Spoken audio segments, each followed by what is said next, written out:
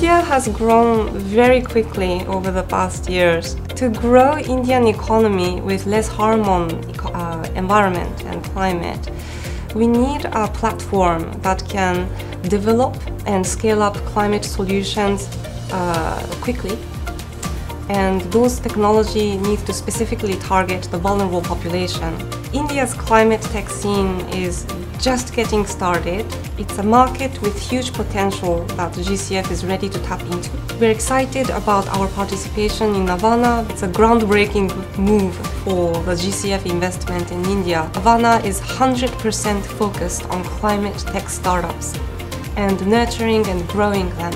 Our goal is to fund 20 climate solution providers. We're investing in critical sectors like energy, waste management and agriculture. Avana is not just about funding.